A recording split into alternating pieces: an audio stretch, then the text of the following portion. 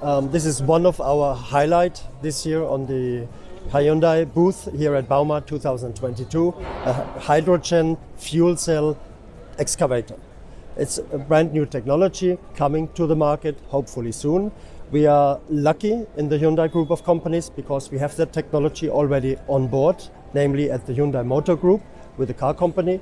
And this is basically the same technology that we are using here, a fuel cell coming from Hyundai cars and Hyundai Mobis that we are using now in the excavator. So what we are doing is a kind of a technology transfer with some adaptation, of course, towards a mid-size construction machine.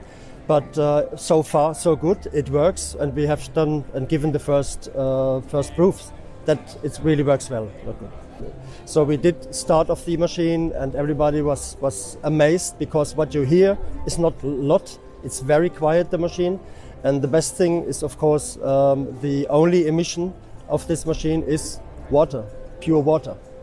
The challenges that we are facing with this project are, of course, the adaptation of the technology that is already there, the hydrogen technology, to bring the machine up to the working parameters or the characteristics of a conventional type excavator.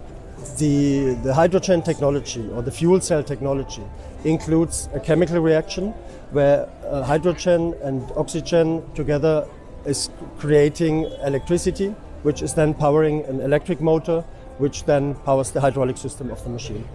And thereby there is some heat that's being developed, and so therefore we need a big cooling package to cool the machine down to a normal temperature, and therefore we needed some extra performance coming out of the fuel cell, which we did manage in the end.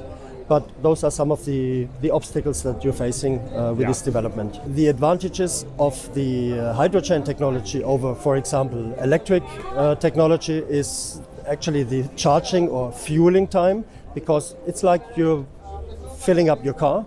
So it takes about 10 minutes max. And the autonomy of the machine is actually 8 hours, full working day of 8 hours, which electric machines, it's a little bit less.